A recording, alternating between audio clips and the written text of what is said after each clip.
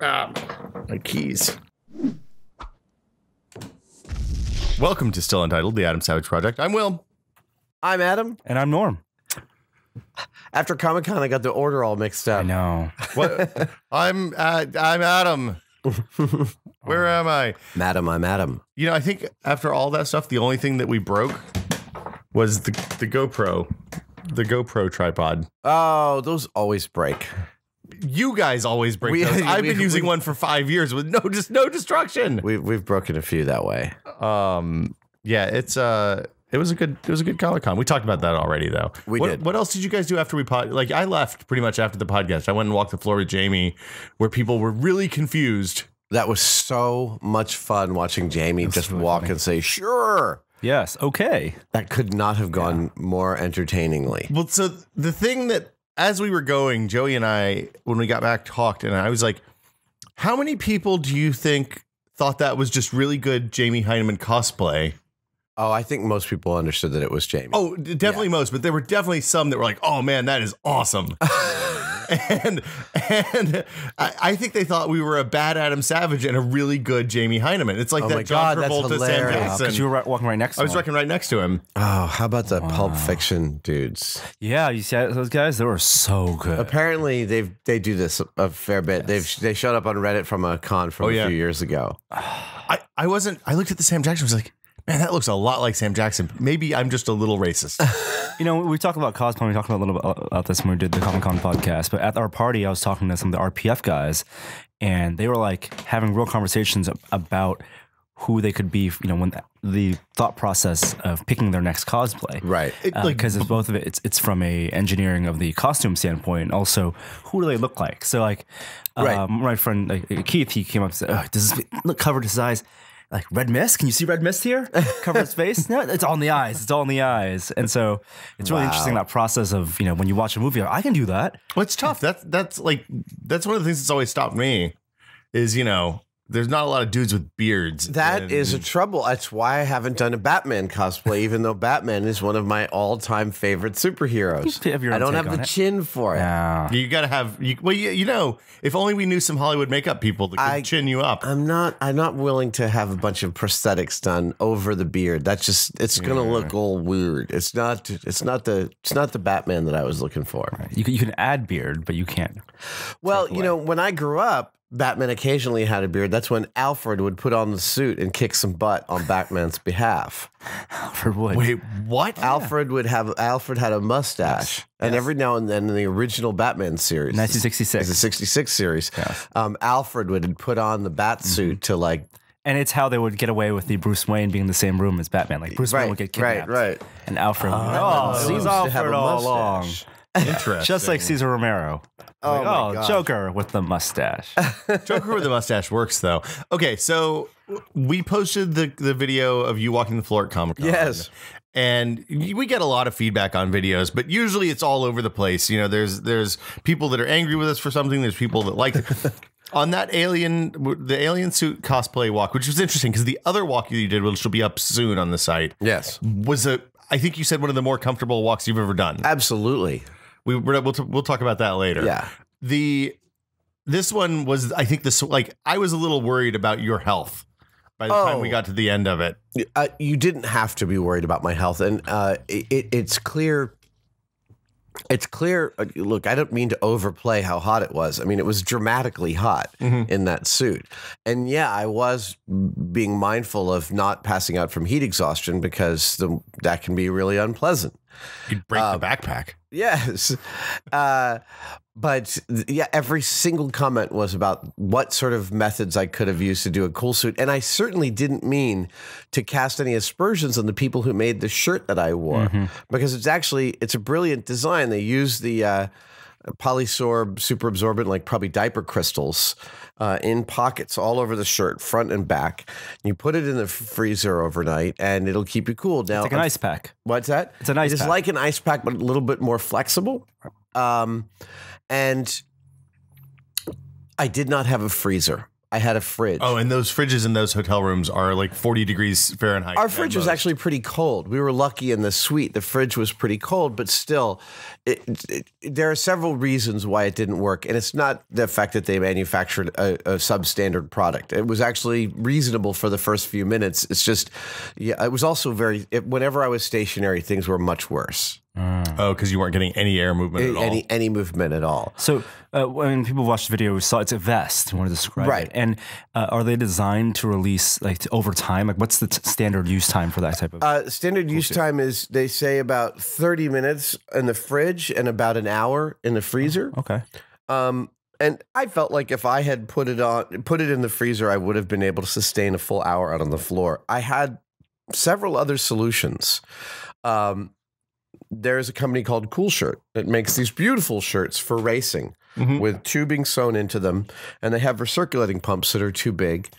But they also have a little freezer cans, and you psh like that. Ooh, A little boost. Now, here's the thing. I spent a weekend day here in the shop a couple of weeks ago with the suit on, without the helmet, but with the suit on and with the Cool Shirt on, regularly giving myself blasts. And I concluded that I didn't think it was up to the task of keeping me cool for the whole time on a floor. And I also didn't have thumbs in the costume. It literally would have been having to have like Norm reach out and grab my crotchal area to spritz this cold. It wasn't going to work. Norman, I need a spritz. Yeah. Blast me. Spritz me. Blast me with the cool. And being cool in the suits is a real concern. It is a real concern because, I mean, like I've said repeatedly, everything you put on as a costume is going to be hot. And when it covers your head, it's going to be twice as hot. So the one thing we didn't talk about was, on the video at least, was ventilation, the circulation not functioning for the purpose of that walk. Well, and the aliens I finished 2 alien suits, and they both sorted out in the same exact way, which was there are 2 switches on the side of the backpack that are in the original prop, big Lucas Electric toggle switches. the red with the flippy top, or no, They're black, black toggles, and they one of them does the backpack lights and the other does the fan. And for some reason, the backpack lights worked and the helmet lights worked. And I turn on the fan, everything shorted, and it was time to walk. We were behind schedule already. It was just, I got to take it. Well, but you had talked about walking with the fan off so that the helmet would fog up, so you'd look like Kane when he had the face hugger on. But I could have turned the fan on and the helmet would have stayed fogged. Okay. With the fog with the degree to which it was foggy, that would have helped significantly. When you took that helmet off and I stuck my hand up inside it to hold it, it felt like a swamp. It was crazy. Yeah. Also, I will say that one of the difficulties with helmets fans on that degree is they're noisy. And when you're hot and it's hard to see and all of a sudden noise comes in, it actually really increases the feeling of claustrophobia. I don't get claustrophobic, but it can be quite unpleasant to be in a big crowd and not feel like you can see anyone or hear them or talk to them. Because you're 20 minutes away from being back in the room. Exactly. So you need to save energy for the walk out and the walk back. So that was another thing. I think this is a long way of saying I have seriously considered that a project I'd like to tackle this year is a wearable refrigeration unit. I have some ideas. I thought you might. Well, it's similar to the problem of cooling a PC. Like even the amount of heat generated is like a big gaming PC takes 1400 watts of power in, sends a lot of that out as waste heat. And the neat thing about the stuff that's come out of gaming PCs is it's very compact because it has to fit inside, in a lot of cases, like a little shoebox sized computer case. Well, so let me just state that there were a bunch of suggestions that were excellent suggestions. I mean, pretty much almost every single suggestion in the comments were things that I've thought about or tried or thrown out. Now, one of the things people said was, well, you had a backpack, you could have fit a nice cooling unit in there. That is a nice idea until you've already wired all the lights and you've got other stuff coming in, and the space inside the backpack isn't as big as you think. So it's not like you could take a store-bought unit and shove it in there. Further, when you think about a coolant recirculating system, which is what I'm talking about, using the cool shirt design and actually circulating cool liquid through and using a heat dump to cool that liquid as it's circulating. Now, that is a watertight system, which means that you need to put on the cool shirt, feed the tubing out through the outside of the costume, and then connect it up to the backpack, which, frankly, when you're talking about doing Comic-Con, it's that amount of systemic things working through other things and having to be put on in order. It's just a layer of complication that I tend to avoid because it's a failure point. It's like you said, when you flip the lights on the headlamp, on the fan, all the lights turned off. Complexity, complexity adding one more thing to fail. However, there are, lots of kind of fittings and stuff that you can use to plumb that in, so you can put the shirt on, connect it to the suit, all that. It's true. I think we can build a waist mounted belt size thing that we can then use modularly using because the other thing is you don't want to use like dry ice or some sort of something that's super cold that you can't control the temperature of, right? Because then you can actually give yourself hypothermia, which would be much worse than overeating. And frankly, when I've used dry ice to cool down tubing systems, we couldn't run water in there. It freezes it too quickly. You'd actually probably use alcohol, and then that actually has its own concerns of a leaky alcohol system could cause vapors, stuff like that. Frank believes that we could do an alcohol refrigeration unit where you pressurize and do the pressure drop to get extra cooling out of the alcohol. So I think that's a lot harder.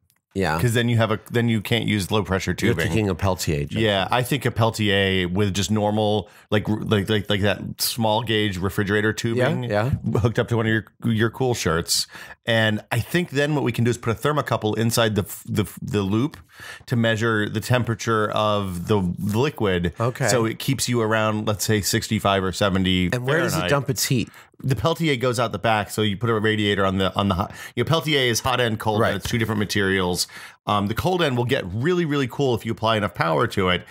All the heat goes out that hot end, and you just smack a radiator and a 5-volt PC fan on that. I will say I got some advice from Nathan Fillion of all people. Okay, when Jamie and I appeared as mystery guests on the Nerd HQ mystery panel at Petco Park, and that was really fun. Hold on, can you explain how that worked?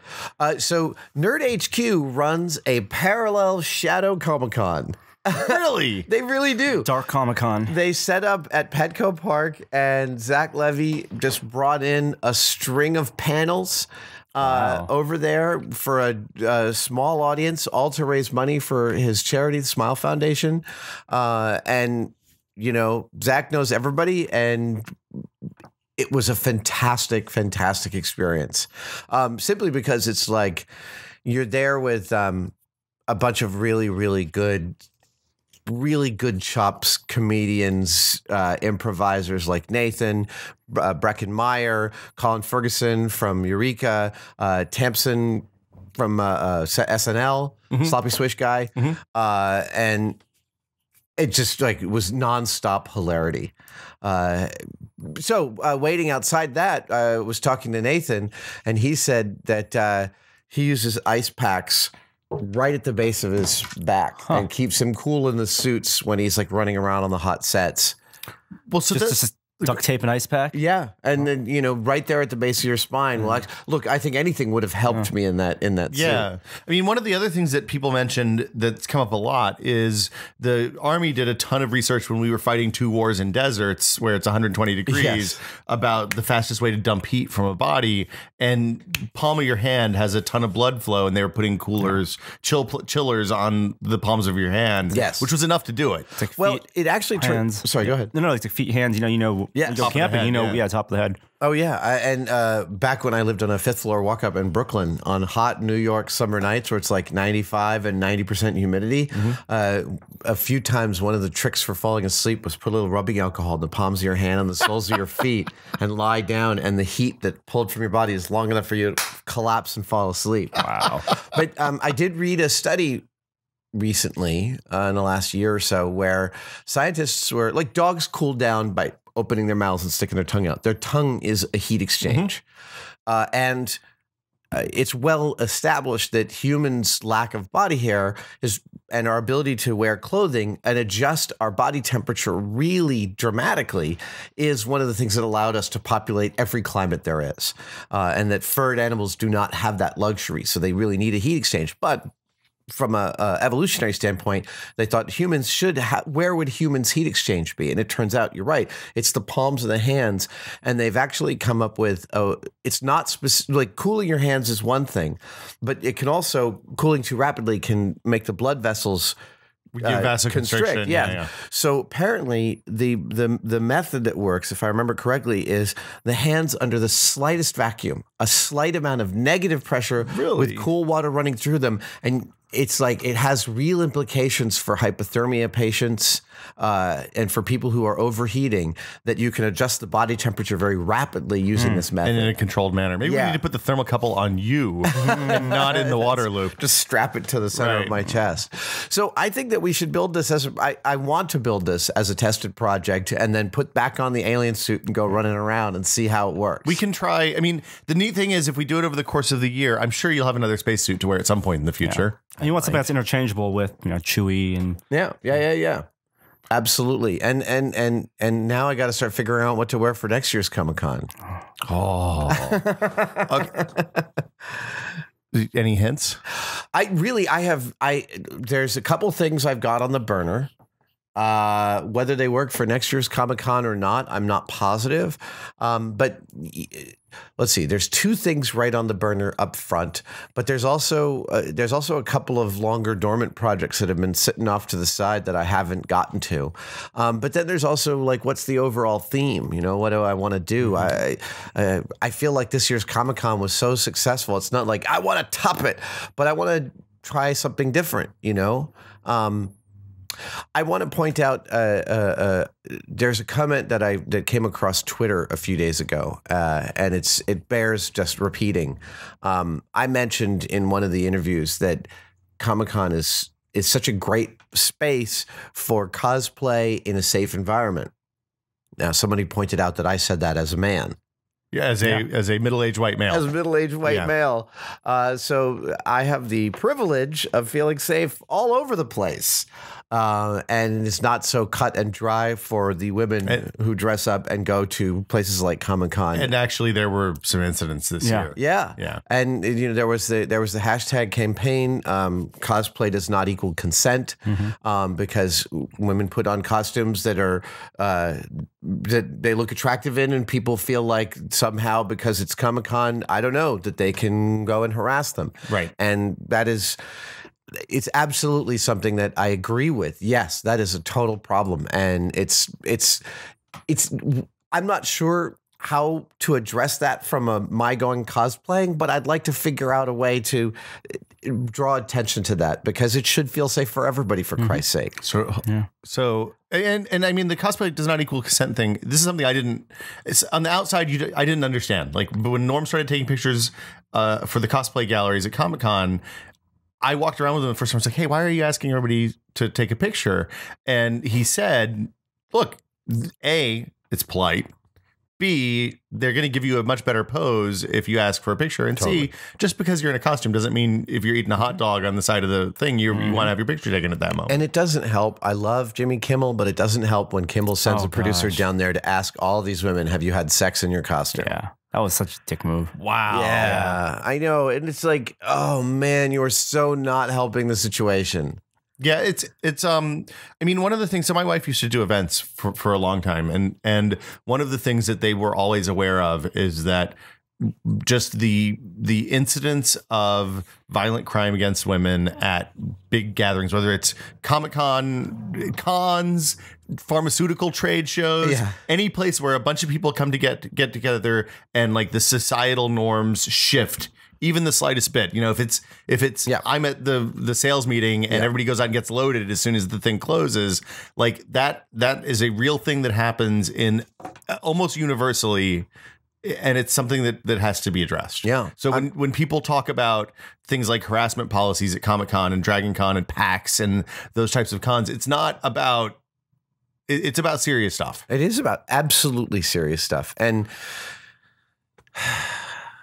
there is, this isn't anecdotal, right? So it's like people will put up comments, and it's not like I've seen them untested, but you'll see them around online of like, well, I've never seen it happen. It's like that's not 120,000 people at Comic-Con. It's not the point. What you've seen? Oh, no one's ever told me that that's happened. That's still not the point. Oh, what's happened? The point is that if people are putting on costumes, which is a great thing, and they're feeling good about themselves, and they're going out to a place where they want to have a good time, and they're made to feel threatened or unsafe, that is fucked up, and it's not okay. If you look whether at they're it, wearing costumes or not. Yes. Oh, 100%. Yeah. Oh, yeah. Yeah. No, totally. I was going to say. I'm just thinking that the costume part makes you extra vulnerable, frankly. But I think it happens at Comic-Con, for just normal people. I mean, when I say safe, I mean, like, when I think about going to grade school in a costume on Halloween, there's no one walking around Comic-Con going, you look like an idiot. Yeah. And that's great that no one's doing that. But we need to go farther. Yeah, the violent stuff is worse than the being called an idiot, it turns out. Yeah. Anyway, I just wanted to say I agreed with that Twitter comment, and it is an issue that absolutely should be addressed and should be more forefronted. Okay. So we talked about staying cool on the floor under multiple conditions. Oh, there we go. There you go. I brought it all back around. It's a good wraparound. Any final Comic-Con thoughts before we close this? The last time we'll talk about Comic-Con for at least another 10 months. 10 months. I will say that I love the culture of Comic-Con. I get credit in the press for being sort of like, there's a lot of articles that are like, Adam Savage is the ultimate Comic-Con cosplayer. It's so not the case. I am still a dilettante when it comes to a lot of this stuff. There are people, just to be clear, who go out in costume and go to the con.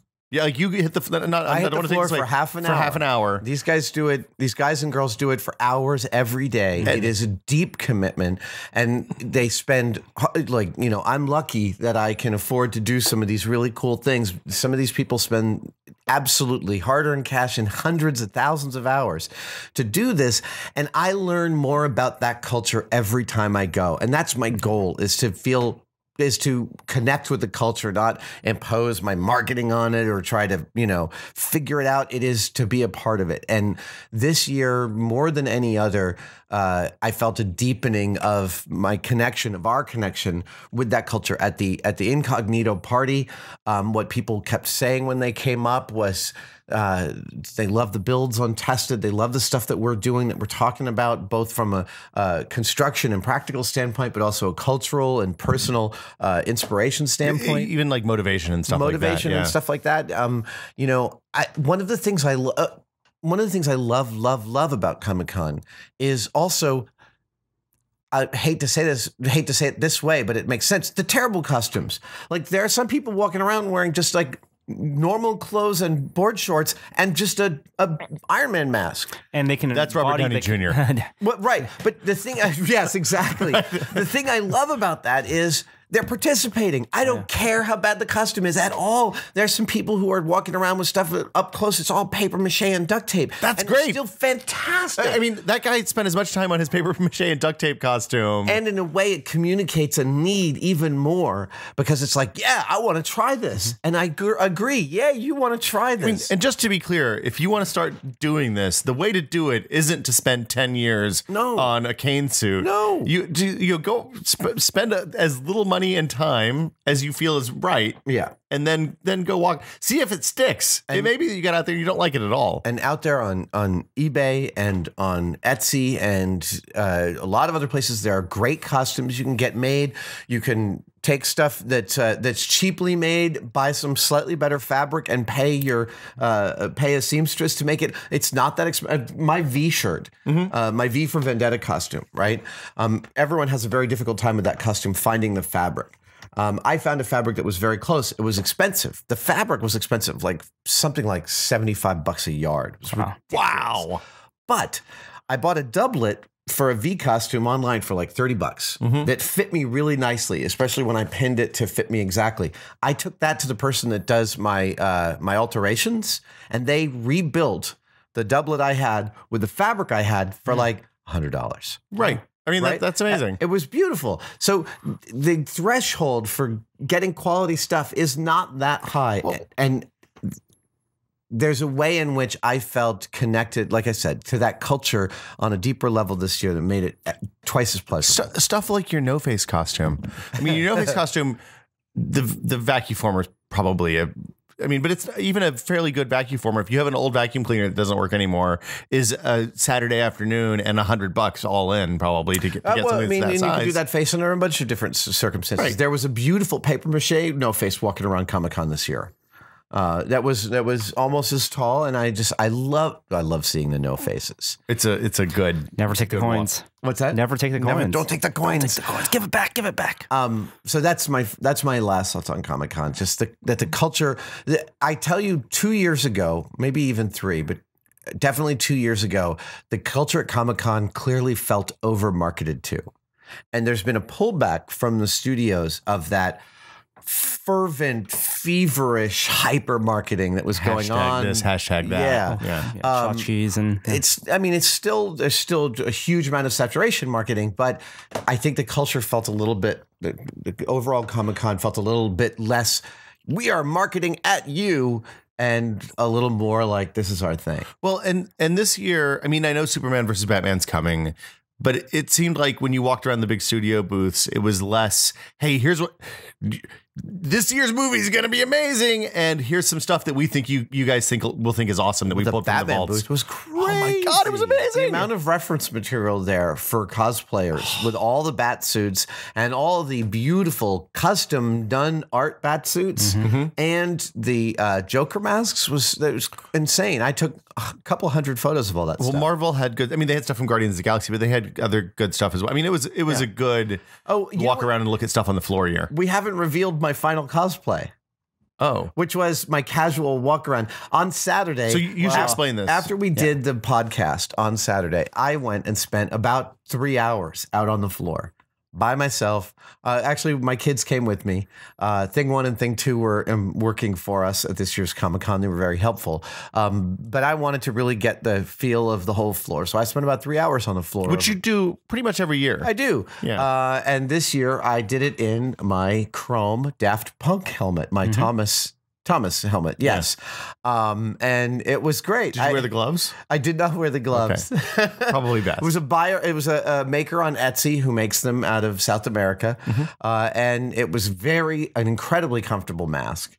And it allowed me to walk in normal clothes, unmolested and unnoticed for a good several hours. Helmets like Rocketeer. Really casual perfect. Rocketeer was my helmet a couple years ago. You need to add casual. It's, casual Stormtrooper, casual Boba Fett.